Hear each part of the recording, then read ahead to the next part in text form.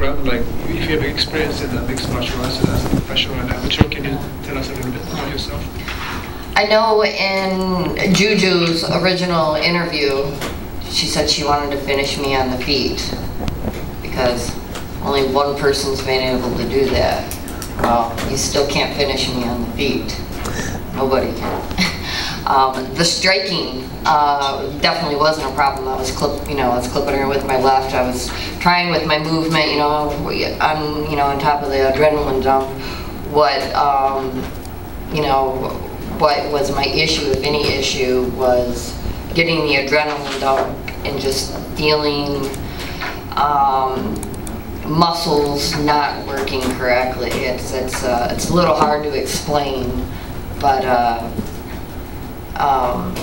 that was my issue. Her striking technique, wasn't the issue. It was my own issue with my own body. Is what led me to lose my fight.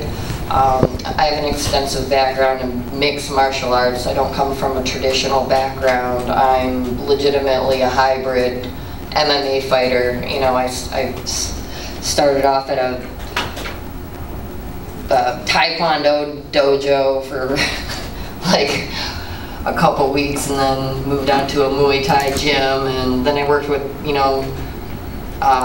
USA wrestlers, and then that's really my background. I don't have a background. It's really truly just a mixture of all sorts of different unarmed combat techniques and training. そうですね。ジュジュさんが基本的にはスタンドでフィニッシュしたいと言ってたんですけども、それはできませんでしたね。で、私はそこに関しては誰も私をスタンドでノックアウトすることはできなかった。そこは私にとっては問題ではなかったと思ってます。ただ私に問題があったのは、アドレナリンが出るんだけど、それのレベルが落ちて、で筋肉がうまく機能しなくなってしまった。ちょっとこれ説明しにくいんですけれども、彼女の打撃が問題であったとは全く思っていなくて、ただ私自身に問題があったというふうに今回の試合は考えています。私のバックグラウンドなんですけれども、基本的にはMMA のハイブリッドというふうに私は考えていまして、伝統的な格闘技が入ったわけではなくて、最初にテコンドーの道場に2週間ぐらい行きまして、それからムエタイのジムに移り、それからUSA レスラーというそのところで訓練をした。こんな形で、私のバックグラウンドでもいろんな格闘技のミックスだというふうに考えています。So could you tell us how many victories and losses in professional MMA, and if you experienced amateur MMA as well, could you tell us the record? Officially, this was my first professional fight, mixed martial arts.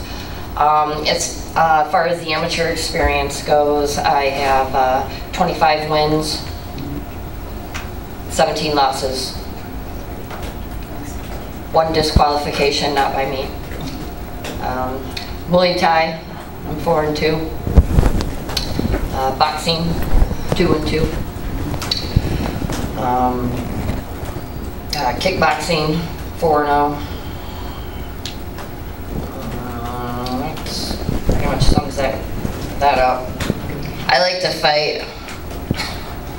Thank you very much.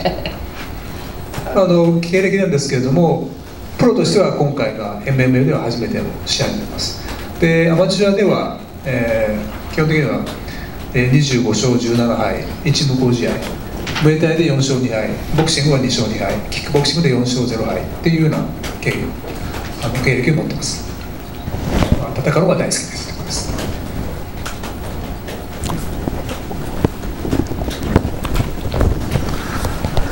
Sheena, my question is not be like a question. It's only just an opportunity to tell us about you, and especially what is your feeling to come into the arena, and what's your think about the performance of Shinju, especially because much people try to know too much, wants to know about her too. Yeah. It's a professional review, but also is a professional review of her too.